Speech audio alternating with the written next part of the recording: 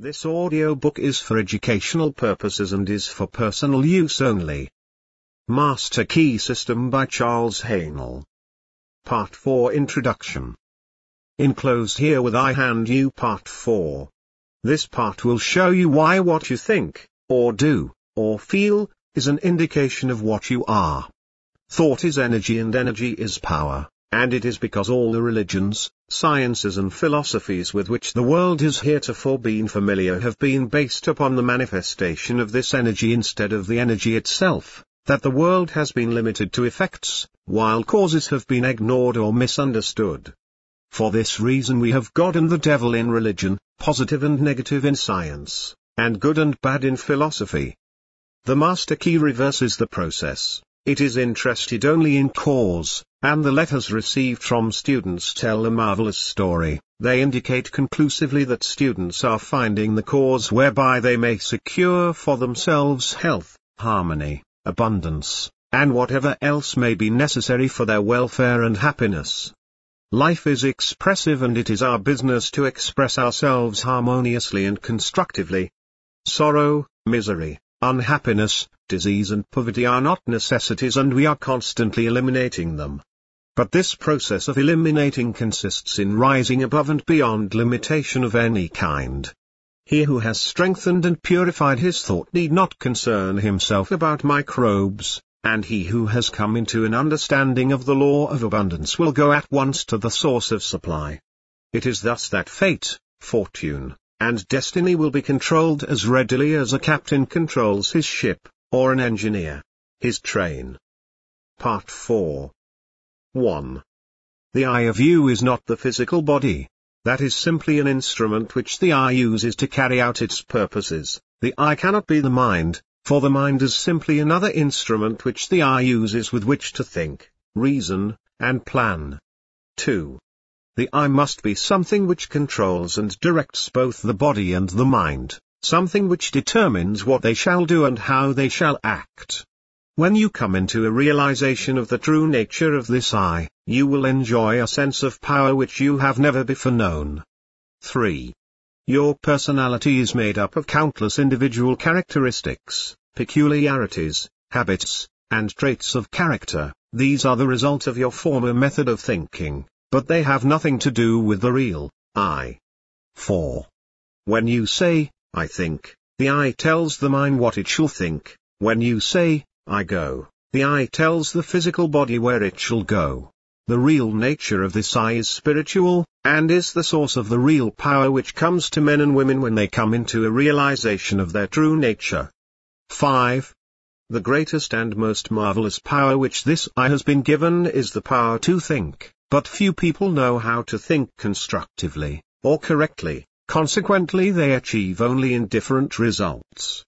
Most people allow their thoughts to dwell on selfish purposes, the inevitable result of an infantile mind. When a mind becomes mature, it understands that the germ of defeat is in every selfish thought. 6. The trained mind knows that every transaction must benefit every person who is in any way connected with the transaction, and any attempt to profit by the weakness, ignorance or necessity of another will inevitably operate to his disadvantage. 7. This is because the individual is a part of the universal. A part cannot antagonize any other part, but, on the contrary, the welfare of each part depends upon a recognition of the interest of the whole. 8. Those who recognize this principle have a great advantage in the affairs of life. They do not wear themselves out. They can eliminate vagrant thoughts with facility. They can readily concentrate to the highest possible degree on any subject. They do not waste time or money upon objects which can be of no possible benefit to them. 9. If you cannot do these things it is because you have thus far not made the necessary effort. Now is the time to make the effort. The result will be exactly in proportion to the effort expended. One of the strongest affirmations which you can use for the purpose of strengthening the will and realizing your power to accomplish, is, I can be what I will to be. 10. Every time you repeat it, realize who and what this I is, try to come into a thorough understanding of the true nature of the I. If you do, you will become invincible, that is, provided that your objects and purposes are constructive and are therefore in harmony with the creative principle of the universe. 11.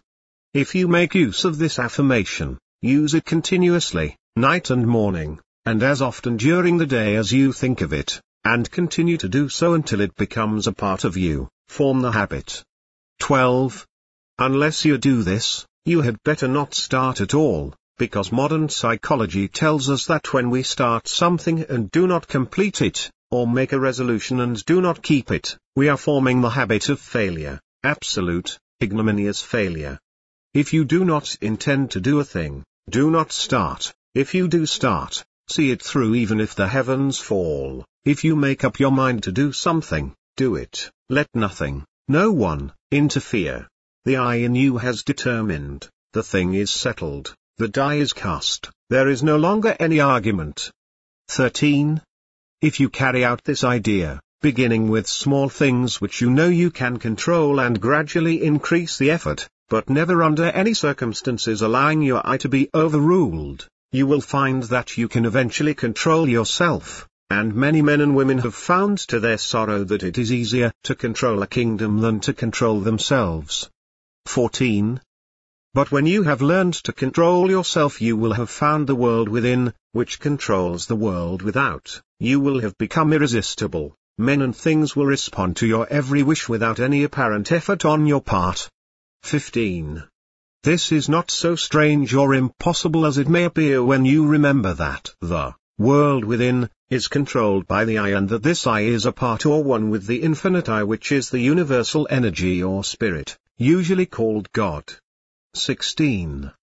This is not a mere statement or theory made for the purpose of confirming or establishing an idea, but it is a fact which has been accepted by the best religious thought as well as the best scientific thought. 17. Herbert Spencer said, amid all the mysteries by which we are surrounded, nothing is more certain than that we are ever in the presence of an infinite and eternal energy from which all things proceed. 18. Lyman Abbott, in an address delivered before the alumni of Bangor Theological Seminary, said, "We are coming to think of God as dwelling in man rather than as operating on men from without." 19. Science goes a little way in its search and stops. Science finds the ever-present eternal energy, but religion finds the power behind this energy and locates it within man. But this is by no means a new discovery. The Bible says exactly the same thing, and the language is just as plain and convincing. Know ye not that ye are the temple of the living God? Here, then, is the secret of the wonderful creative power of the world within. 20. Here is the secret of power, of mastery. To overcome does not mean to go without things. Self-denial is not success. We cannot give unless we get, we cannot be helpful unless we are strong. The infinite is not a bankrupt, and we who are the representatives of infinite power should not be bankrupts either, and if we wish to be of service to others we must have power and more power, but to get it we must give it, we must be of service. 21. The more we give the more we shall get. We must become a channel whereby the universal can express activity. The universal is constantly seeking to express itself, to be of service, and it seeks the channel whereby it can find the greatest activity, where it can do the most good, where it can be of greatest service to mankind. 22. The universal cannot express through you as long as you are busy with your plans, your own purposes. Quiet the senses, seek inspiration, focus the mental activity on the within, dwell in the consciousness of your unity with omnipotence, still water runs deep, contemplate the multitudinous opportunities to which you have spiritual access by the omnipresence of power. 23. Visualize the events, circumstances and conditions which these spiritual connections may assist in manifesting. Realize the fact that the essence and soul of all things is spiritual and that the spiritual is the real, because it is the life of all there is. When the spirit is gone, the life is gone, it is dead, it has ceased to exist. 24. These mental activities pertain to the world within, to the world of cause, and conditions and circumstances which result are the effect. It is thus that you become a creator. This is important work, and the higher, loftier, grander and more noble ideals which you can conceive, the more important the work will become. 25. Overwork or overplay or overbodily activity of any kind produces conditions of mental apathy and stagnation which makes it impossible to do the more important work which results in a realization of conscious power. We should, therefore, seek the silence frequently. Power comes through repose. It is in the silence that we can be still, and when we are still, we can think, and thought is the secret of all attainment. 26. Thought is a mode of motion and is carried by the law of vibration the same as light or electricity. It is given vitality by the emotions through the law of love, it takes form and expression by the law of growth, it is a product of the spiritual eye, hence its divine, spiritual, and creative nature. 27. From this it is evident that in order to express power, abundance or any other constructive purpose, the emotions must be called upon to give feeling to the thought so that it will take form. How may this purpose be accomplished?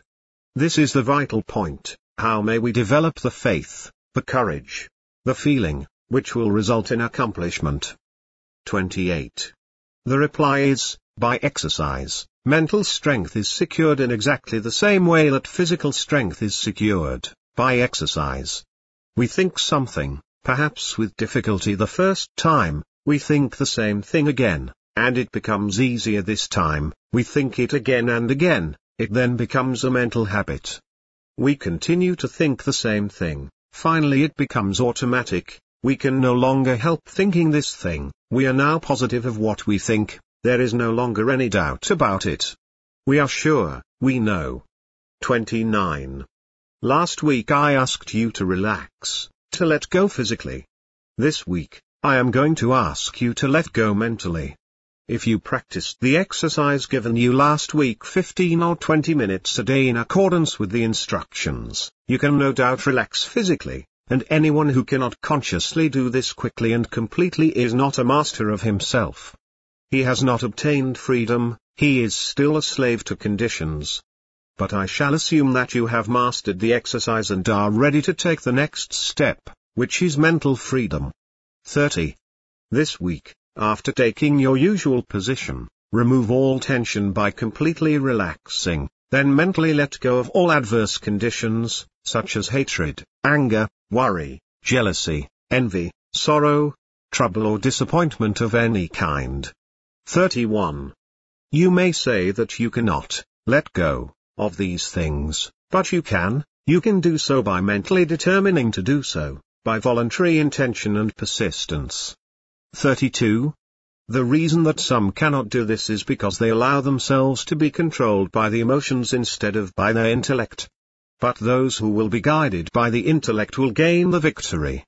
You will not succeed the first time you try, but practice makes perfect, in this as in everything else, and you must succeed in dismissing, eliminating and completely destroying these negative and destructive thoughts, because they are the seed which is constantly germinating into discordant conditions of every conceivable kind and description.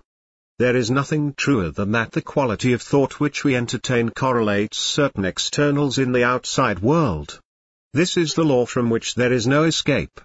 And it is this law, this correlative of the thought with its object, that from time immemorial has led the people to believe in special providence. Wilmans.